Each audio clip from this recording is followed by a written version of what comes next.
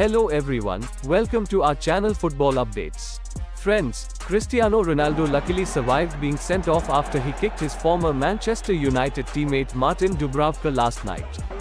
The incident occurred in the second half, when Al Nassr's captain slid for the ball in the box, but the goalkeeper got there first and Ronaldo's boot hit him in the face.